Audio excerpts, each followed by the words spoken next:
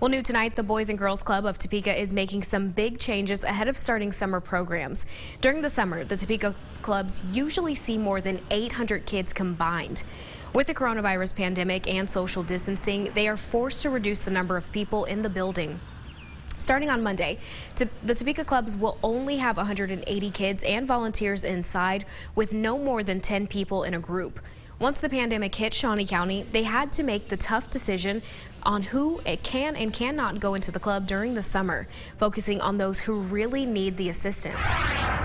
Our club directors spent a lot of time with those individual conversations, making sure that we were capturing the kids who really needed us, whose parents really needed us, and didn't have any other options over the summer. She says the clubs have also worked with school districts in the area to make sure they help kids get ready for the new grade level. She says there may have been educational gaps since school hasn't been in person since March, making sure they help get the kids ready.